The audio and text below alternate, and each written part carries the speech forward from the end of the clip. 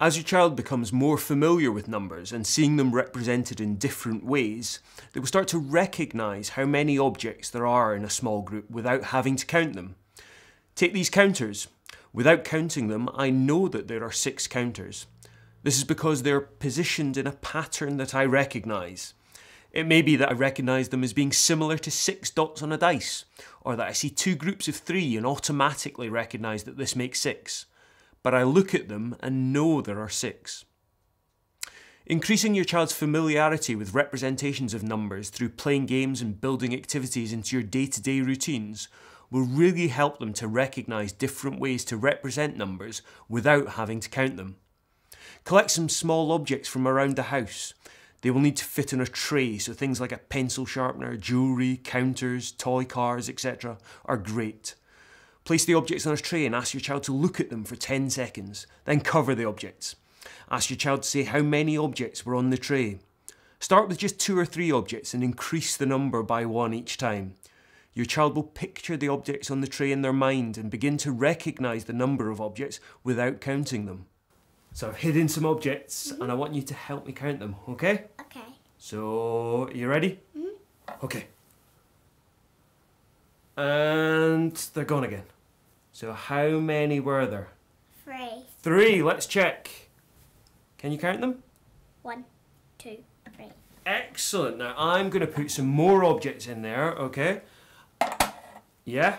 And now I'm going to hide them again. Can you tell me how many there are? 4. How do you know? Because 3 and 1 is 4. 3 and 1 is 4. Let's check, shall we? So how many are there? 1, 2, 3, 4. Perfect. When your child feels confident with this, take one object away and ask them how many objects there are now. Playing board games like Snakes and Ladders is a great way of encouraging your child to practice counting and familiarising them with symbols that represent numbers. These are called numerals. The patterns representing the numbers 1 to 6 on dice are consistent no matter what game you are playing, and it's a great way for your child to begin to recognise representations of number without counting them. Eventually, they will instantly recognise that dots in this pattern represent 3, and dots in this arrangement represent 6. So let's count them. Can you count them on here? 1, 2, 3, 4, 5, 6. And then move on. 1, 2, 3, 4, 5, 6. Okay, so it's my turn now. How many do you think I'm going to get? How many is that? 2. 2. So let's move 1, 2.